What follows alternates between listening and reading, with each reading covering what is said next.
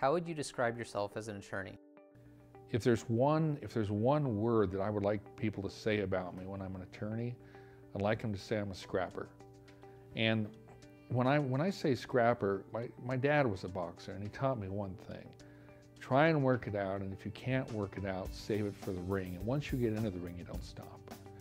And what we try to do is look at your case, see what we can do to settle this case without something that's going to damage you. Your immigration consequences, your licensing consequences, your employment consequences.